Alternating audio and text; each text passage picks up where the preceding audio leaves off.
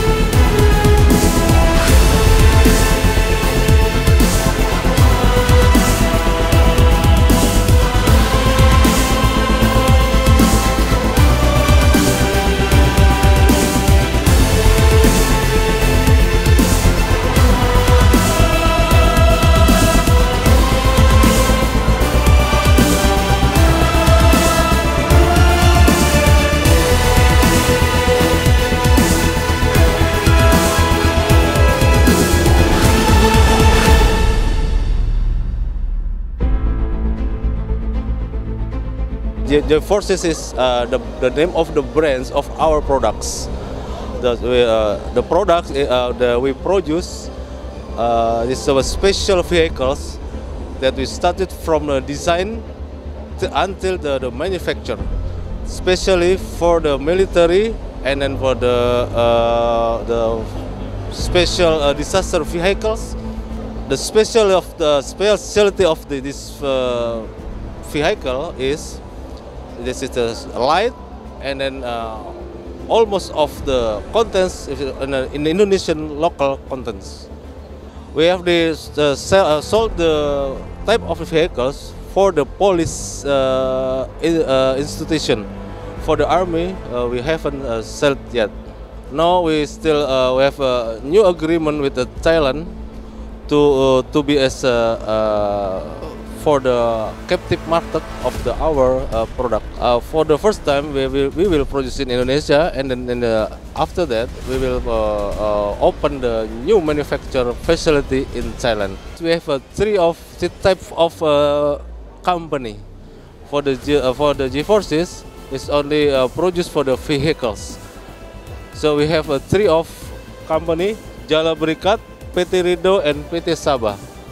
As a holding, we have divided into three. For the PT Rido, they produce of the vest and the helmet for the body armor system. For this type of the vehicles, this is a new configuration. This is not produced yet, so still a prototype to be produced for the next 1 or 2 years. We have to test everything before we produce it. For the amphibious, is still a mock-up models, but the engine and the system is already on. We still to analyze for the torsion, for the rubber track and everything in that vehicles. My name is Budi Murniawan. I'm a program manager for this vehicle. The vehicle name is a P6 ATAF, All-Terrain Assault Vehicle. This vehicle built for the tactical vehicle. So they have a power-to-weight ratios about 40, and we designed it with 60% for the off-road and 40% for the on-road. We built this vehicle for the special forces from Army, Air Force, also for the Navy. They have a very light vehicle, only 2.3 ton, with the power about 142 HP horsepower. I will introduce our new vehicle. We call it P2KM, Commando Monocoque, because there are not chassis from the armor that can protect level 1. We develop with the complete with the RCVS, remote control weapon system, and also we for the next development we will meet this vehicle for the amphibious. So we have to provide the body shape for the amphibious on the level 1 on the lake or river, and then the tire, we use the run flat inside of the tire and the CDIS system. This vehicle will accompany 3 passengers, the driver, co-driver, and the gunner inside that one. This is for Indonesian Army, also for the export. All of the type of our vehicle for export for the next year.